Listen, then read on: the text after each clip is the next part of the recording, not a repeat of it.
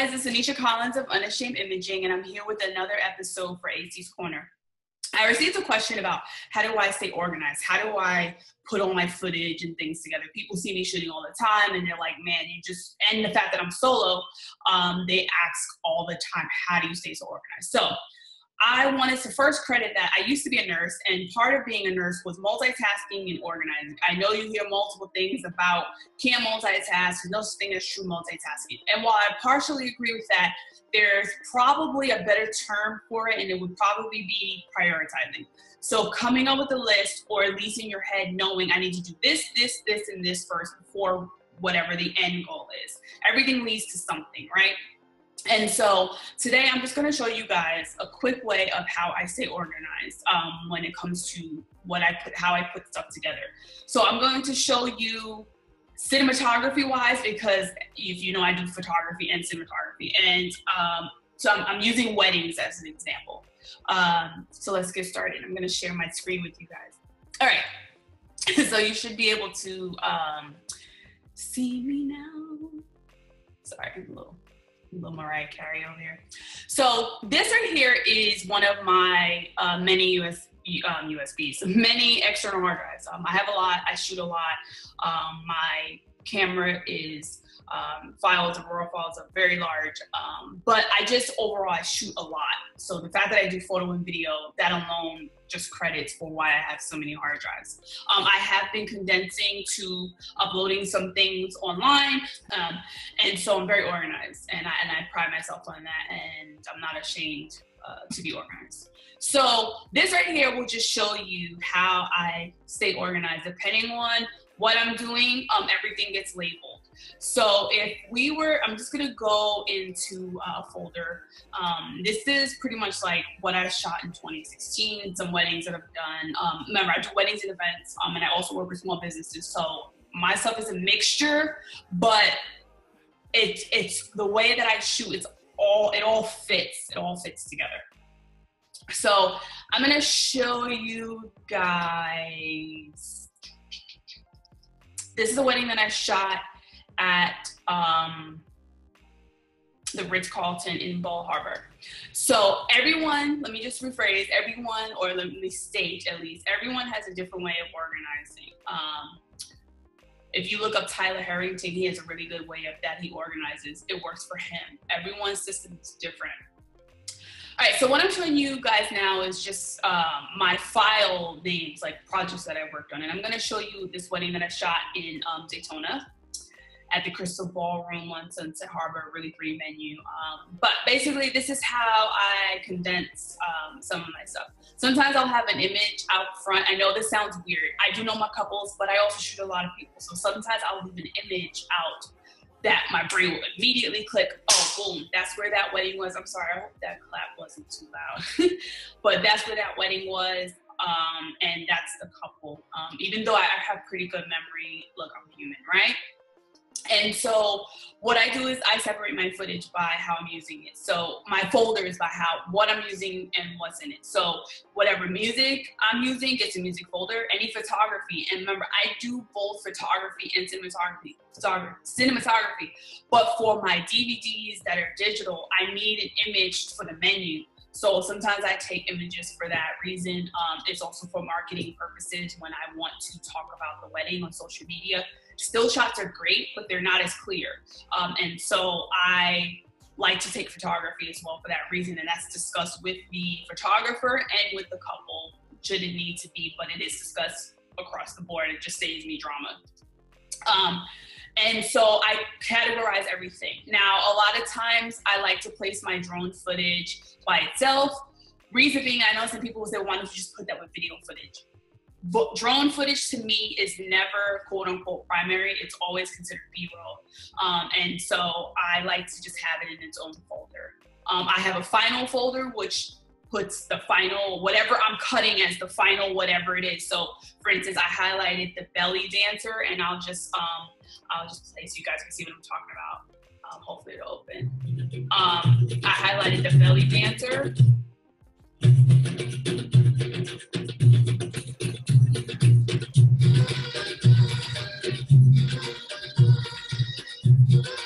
Okay, anyway, so because because I highlighted her, I had a separate file for that. And then I have their teaser video, which is usually what I post on Facebook, and I send to the couple for them to send to their family as their teaser. So I have a separate file for that, and then I have the actual final video, depending on what collection they've chosen. That will determine the length of the video. So I put all my final products in a folder called Final. I mean, I'm very simple. I don't like to complicate stuff, and I would probably say I'm borderline, or if not, a minimalist. And so I place all of that. When I'm doing my DVD covers, if they ordered a DVD, I've kind of done away with DVDs because a lot of computers aren't coming with the DVD slot, or a CD slot, I should say. Even though I have one, I have an external drive that allows for that. It's just not common, so I've kind of done away with those. But because it is a final product, as a digital, I save the label that I'm making the DVD file on, and if you guys would really like that, I can throw that in my resource library, which you can purchase. And then I also save the final DVD file from MediaZilla that I export on MediaZilla, that gets saved. So that's considered final as well. Now I had to redo this for a publication, so that's why that's out, and it just really should be right there. See, easy. It's easy to drag and drop and know where things go when you're organized. So that's a big point that I want to address here in this video. So the next thing that I do is I go to my raw footage, and I categorize my raw footage by what I'm doing. Now, I know, I'm gonna back up for a second. I know people would probably asking, why did I call this video versus raw? Great question. Reason, I have photography and video. If I put raw what? Because I shoot raw as far as photo as well. So when I'm doing both, or I have both, and I know I have both, it's just simpler to separate it, photography and video. Let's say I got sick and I needed someone to edit this, and they're in here, and I want to make it as simple as possible for them to go in here and find the footage that they need. So they're not going to open this folder because they know it says photography. They're not going to find any video in there, right? So that's just a little tip for you guys. Hold on one second. Okay, so I then separate footage by what I've captured. So I will put pre-ceremony and ceremony together, reception footage. If there's any audio recording, and in this case, I had to use my iPhone that day of. We just had some complications, not negative, just some things happened. It's always good to have a backup plan. And so I have that in here, and then I have ceremony and post-ceremony. Now, in some cases, depending on how much I'm shooting, sometimes I like to do this, and hopefully it'll move on its own. I like to put things in chronological order. So I'll change it to like A, B, C, right? And what I mean by that is pre-ceremony, ceremony, continuing with the ceremony, post-ceremony, reception. And then this really would be audio, but that's a given, I already explained. And see, that's why I don't like doing it, because if I'm using the ABC method, it will move it to the front. And I don't really need that. So I know what that is. I don't have to start, where is that audio? What did I do with it? It's boom, the groom's recording is right there. That's what we had done day of. And so when you open the folders respectively, so I'm just gonna jump into pre-ceremony, okay? I like to categorize yes, no. Now, this is by preference, of course. And the reason why I do that is because I have a style. I know what I want. I know what my couples have seen, what's on my website, and that's what I want to put into their final video. Some footage is just not usable. Like, if you think that everything you shoot day of a wedding is going to be used, I don't know where you're getting that from, but it's a little bit off. I don't want to attack anybody for being that carefree, but I doubt any filmmaker that I know, actually I know for sure there are filmmakers that do not use every single piece of footage that they capture. There's a filmmaker I know in Jersey who basically one day he posted, I forgot exactly how he said it, but it was to the extent of you need to, like, you almost use at least 25% of what you shoot. So you need to be shooting like 3 times as much as what you would choose. So if you're shooting, just to break it down in a simpler form, if you have 100 clips total, you're probably only going to use 25 of them. If you have 200, you're probably only going to use 35 or 40. That's just an example of, it's not necessarily overshooting. Of course, you want to shoot what you can, and you want to shoot what your eye is attracted to, and what you know you want to deliver for the final project, because you're not going to come at it, and that's the perfect time to get it. But you rarely use everything that you shoot. So for me, I start looking through footage 2 ways, okay? The first way that I do it is I like to look at all my footage. So before I get to this point, all the footage would just be dumped in this one folder because it's categorized, right? Then I start looking at footage, and I start to decide, is this what I want in my video? So I was able to look at this and say, boom, this is all I need to tell their story. And that's what I use, to tell their story the way it fits my style and represents their day, those 2 aspects. This is all I need. Sometimes no footage will be repetitive shots. Use this shoe shot.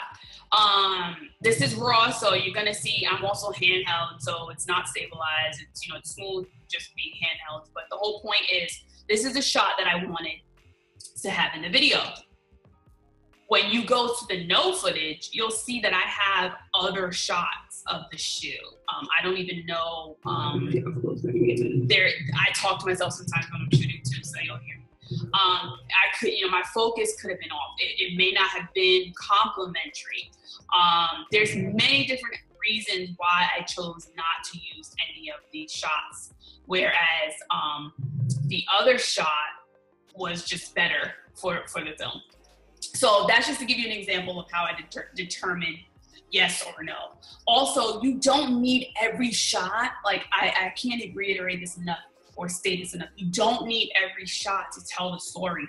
People know, for example, I'm trying to think of, like, without me even opening this, like, let's just look at this clip right here, 2153. Without me even opening this to show you what's going on, you can figure out her shoe is being put on, right? So you don't need to use every single clip that you capture to tell the story, okay? So I do that pretty much for every part of the day. Every part that I'm separating gets a yes or no folder.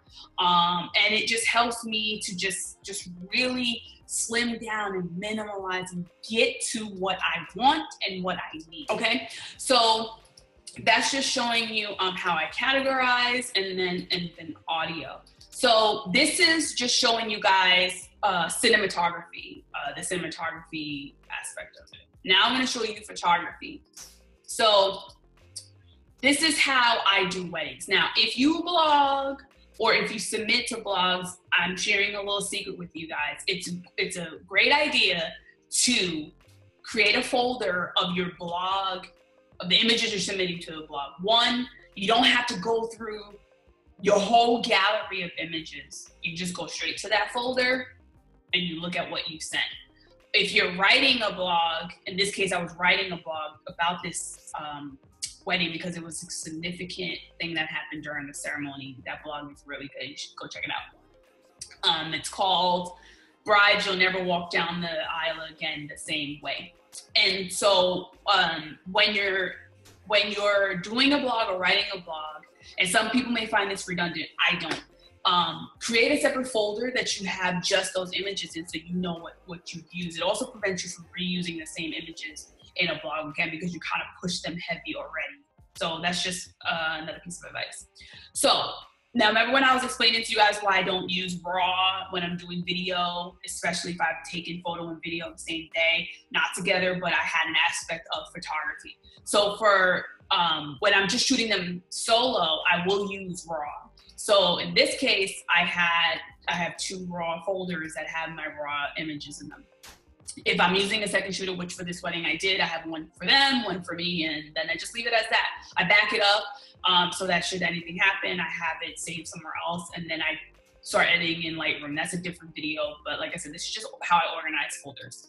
So in my final set, after everything is edited, I have my set, and then I have a client set.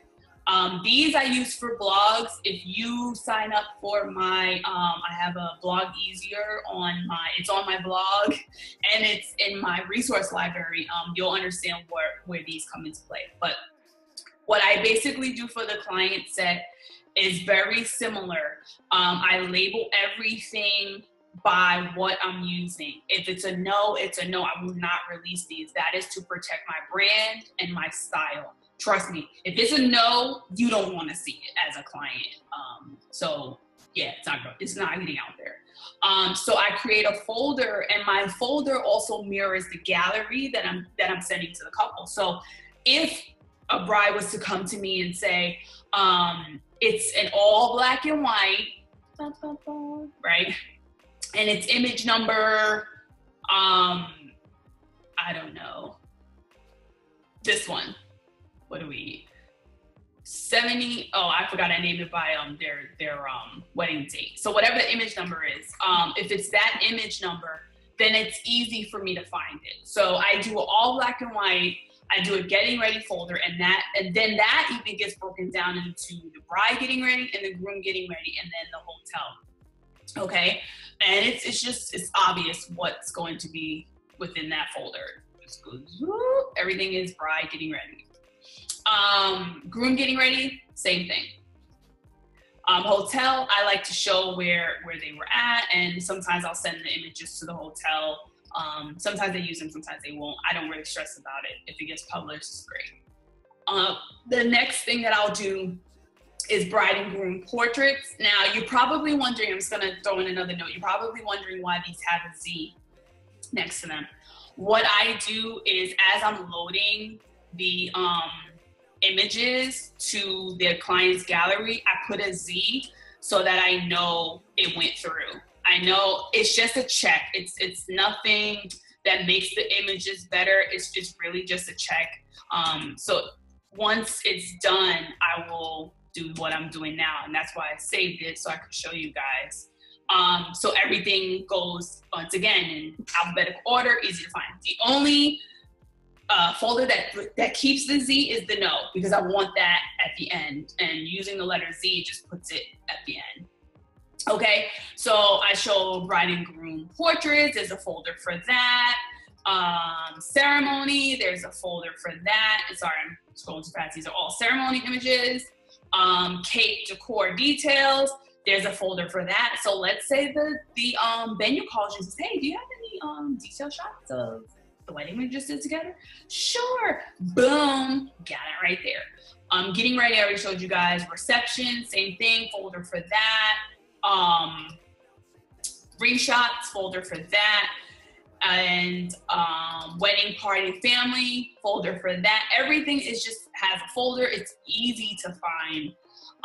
And then, like I said, the no folder. And I mirror this for the client's gallery. So nothing I do is redundant, meaning I'm doing it twice for the same thing. I'm doing it one time and then everything is cohesive. So I just wanted to show you guys how I organize my folders. I hope that helped you. I hope it wasn't too much information, but it gave you some inspiration on how you can organize your folders and take another approach, you know, if you don't have one. Another person that I would like to recommend to you guys, his name is Tyler Harrington. He has his own system as far as organizing his folders. So if mine may not work for you, try his out. Don't forget to subscribe. I'll see you guys next time, and please keep submitting your questions. I love receiving them and I love answering them. Take care. Bye.